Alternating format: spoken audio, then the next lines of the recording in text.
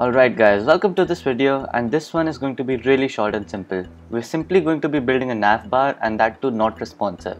So let's roll the intro to get right into it.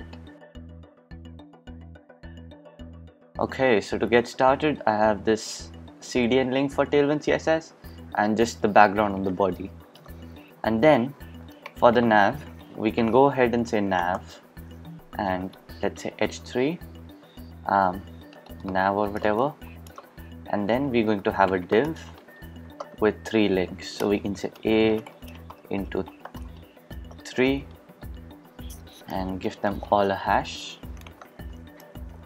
And then we can say, let's say menu, whatever, we can say home, contact,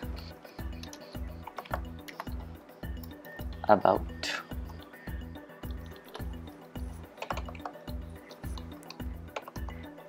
Alright, let's see how that looks. We have this dark text over here. So we'll go on to the nav and give it a BG indigo, let's say 400. Cool. And we're going to say it should be a flex container, so we're basically turning on the display flex on this. Now let me open up the dev tools to show you guys.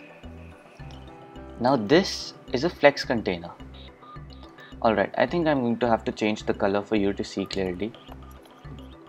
Those pink dots.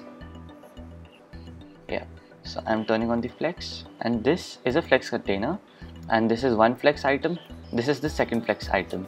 Now to increase the spacing between them, we can simply say justify between.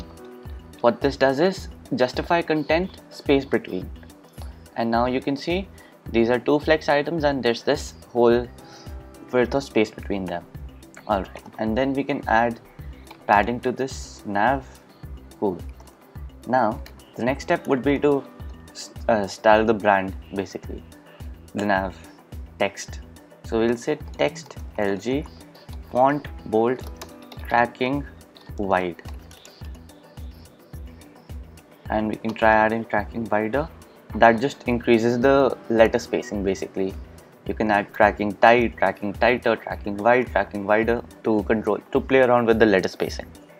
So after that we can come to this div and say class text sm font, let's say light. Yeah, and now you see these are misaligned. So along with justify between, we can either try items center,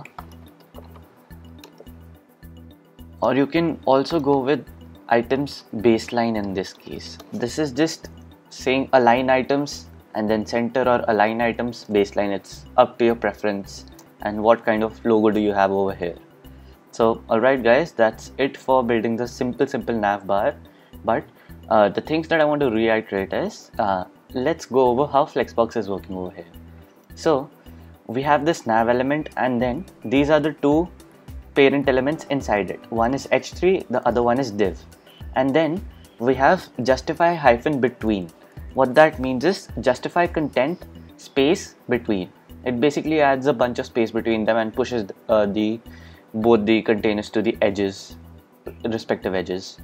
And then we say items baseline, and baseline is basically the line where this text is starting from or something, and it's going to align these items according to the baseline. You could also have gone for center as well though. So that's it for this video guys. If you found this helpful, just drop a like and let me know in the comments. Thank you.